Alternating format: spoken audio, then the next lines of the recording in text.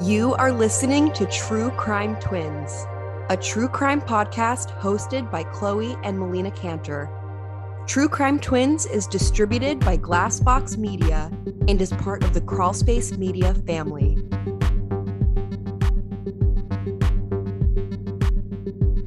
Welcome back to True Crime Twins, where we use our academic and occupational backgrounds in criminology and medicine to tell you crime stories. I'm Chloe. And I'm Melina.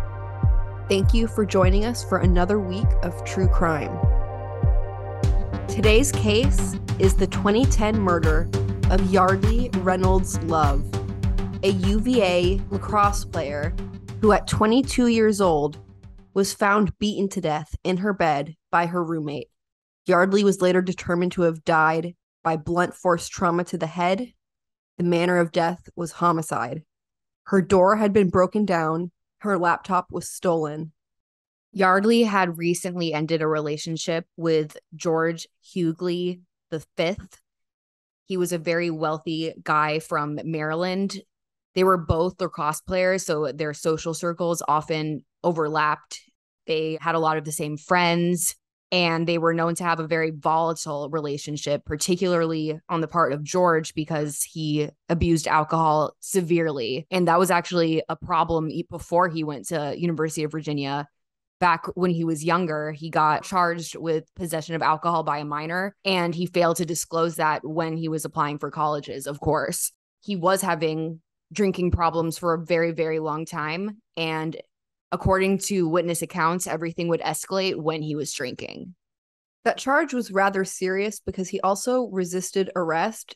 The female officer was trying to arrest him and he was fighting back. He was yelling, insulting, demeaning comments to her, and she ended up having to tase him to subdue him. So it was a pretty severe event. This occurred in Charlottesville, Virginia, in an off-campus apartment at the University of Virginia campus. Yeardley was born on July 17th, 1987 in Baltimore, Maryland, so a Cancer. She was the daughter of John and Sharon Love and the sister of Yeardley Love. The family lived in Cockeysville, Maryland. She attended Notre Dame Preparatory School and was a member of the varsity lacrosse and field hockey teams. By happenstance, I had met someone who actually knew Yeardley and George Hughley firsthand from being involved in UVA lacrosse, and I had questions for her about both people, and she said that in her experience, Yeardley was a very good leader. She was a supremely talented lacrosse player and was recognized as a role model by younger members of the lacrosse team. She didn't have as kind things to say about George, who she felt was very status-oriented, was careless, self-centered, cold, maybe a little sloppy. But by all accounts, Yeardley was a highly athletic, talented, intelligent, beautiful young woman filled with promise. She was majoring in political science and minored in Spanish at the University of Virginia, and she was a member of a sorority, Kappa Alpha Theta. George, Virgo, September 17th, 1987, being his birthday, was born in Washington, D.C. He also grew up in Maryland, but in a town called Chevy Chase, which is an affluent area, as was the area Yeardley grew up in. And he attended a private all-boys school called the Landon School in Bethesda, which is another high socioeconomic area. It seems that George and Yeardley had similar upbringings, same state, surrounded by people who are of a higher socioeconomic status, and people with more money, people have more influence, and that can be influential in how certain people are raised when there is unchecked privilege. And we see the consequences of this in the true crime world commonly. And I think this is a perfect example of that, which will become clearer the further we dive into this story. George played lacrosse and football at Landon, and he was the quarterback.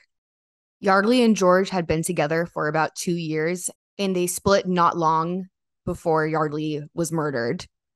In the early morning hours of May 3rd, 2010, the police were called to Love's room by her roommate, who found her lying face down on the floor. It's strange because the roommate initially reported alcohol poisoning, but when the police got there, it was obvious that she had severe physical injuries. There was a lot of blood. She was lying basically in a pool of blood, and it was clear that there was foul play and that a serious crime had occurred, and somebody, whoever's responsible, is out there. The next day, May 4th, George was arrested. Shockingly, he did not plan this out very well. It seemed as though the night of May 2nd, or a few hours before she was found, Yeardley was definitely dead for a while when she was found, and apparently her death was slow.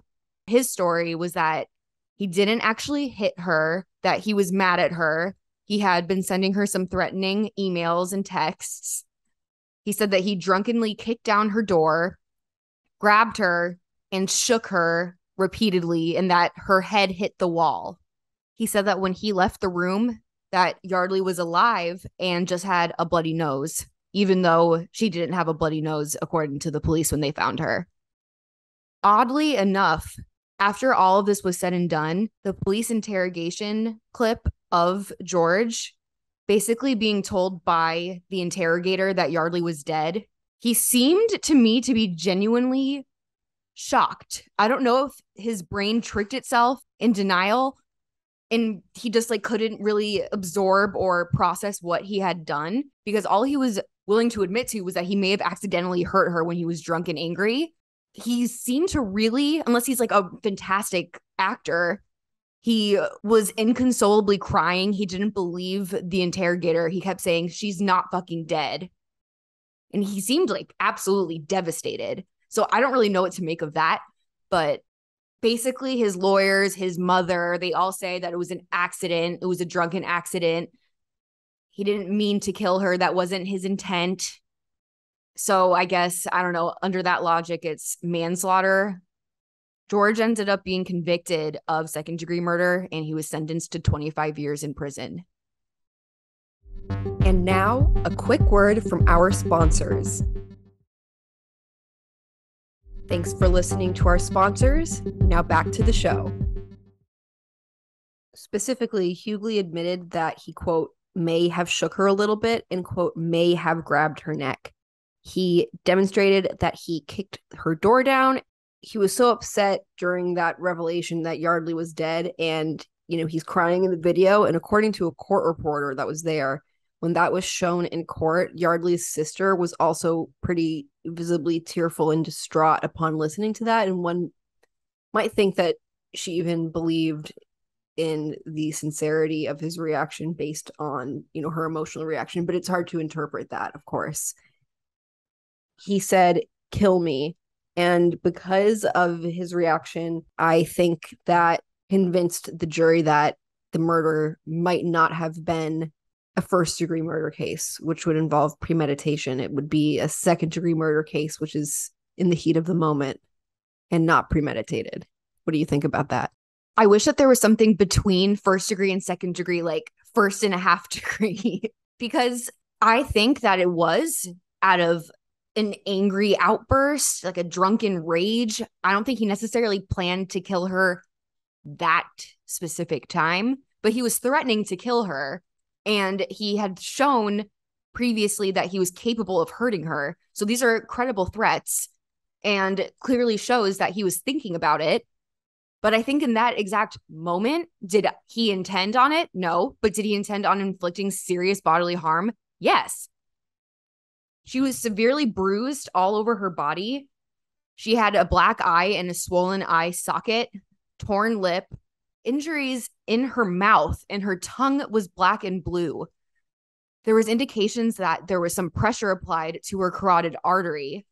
So either she was strangled or choked or otherwise pushed down on that area of her neck. That very well could have been the cause of death, according to the coroner. Besides all of the beatings and the blood loss, which probably would have been enough already, the pressure on the carotid artery makes it so the brain is starved of oxygen.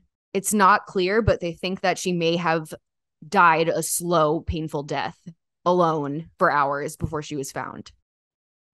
It's clear that George had a untreated alcohol addiction problem based on past arrest and his behavior in the immediate proximity to Yeardley Love's murder. There was an incident not long before the murder where Yeardley was strangled by George in front of witnesses near a neighboring school after a game. The lacrosse players from both teams were intermingling, and George, apparently in a drunken rage, started strangling Yeardley, and a member of the opposing team rescued her from the situation and drove her back to her residence. And as he testified in court, they'd spent the night together. And later on, George had sent Yeardley threatening emails saying, "I should have killed you when I found out about that," which perhaps is why he stole her computer after the incident, which shows some presence of mind there, because he didn't steal it for its monetary value. He probably stole it for its evidentiary value, because he had made death threats in writing on that very machine. So he wanted to get rid of it. I don't know if he had tried to delete evidence off his own computer. There was evidence on his clothes of blood. He was charged for the theft of the computer, but obviously the most punitive charge was second-degree murder. George had a pretty eventful day. It kind of reminds me of the day Michael Skakel had, who has since been released after his conviction was overturned in the 1975 murder of Martha Moxley, which is a case that we covered in an early episode of True Crime Twins. So if you feel like you want to listen to something else, please feel free to listen to it. It's a very interesting case. But similarly to Michael Skakel, on the day of the crime, the offender in this case, George Yeardley, had been drinking pretty much all day. He had been around friends. I think he had been on a golf course. He was just layering on his drunkenness. And he had been in contact with several women trying to meet up for a date or some sort of sexual rendezvous. And he was being turned down. Perhaps he was trying to find a distraction for his anger in a sexual encounter, and he was not successful in getting one. Or maybe that's why he later went to Yeardley Love's residence, because maybe he was hoping for something and maybe she wouldn't let him in. And that was what triggered him to kill her. Or because of the continued rejections, he had no distraction from his feelings of rage toward Yeardley that had been stewing and eventually erupted when perhaps he had even more alcohol later that evening, and in a state of severe drunkenness where perhaps he wasn't fully aware of his actions. He, and according to a jury without premeditation, visited Yeardley Love's residence where she was sleeping alone while her roommate and her roommate's friend, who later found her, they were out drinking or out to dinner, but Yeardley was too tired. She didn't join them. She went to sleep. George broke into her room by kicking her door down and murdered her with his hands. George Yeardley is expected to be released from prison when he's in his 40s. He will be able to basically start over. He comes from wealth and opportunity. I'm sure that he will be able to resume his life with relative normalcy. He could still start a family. He could basically do whatever he wants with the financial reach. I don't really know how just that is, because Yeardley was just stolen from this life. Her poor sister, her poor mother, they managed to bring something good out of it. They created the One Love Foundation, which educates young people about domestic violence and what to look for. It's a brilliant way to honor her memory. I just wonder what Yeardley would have done if this hadn't happened, what she would have done with her life. She could have done anything she wanted. Look what her mom did for her. That's where she came from.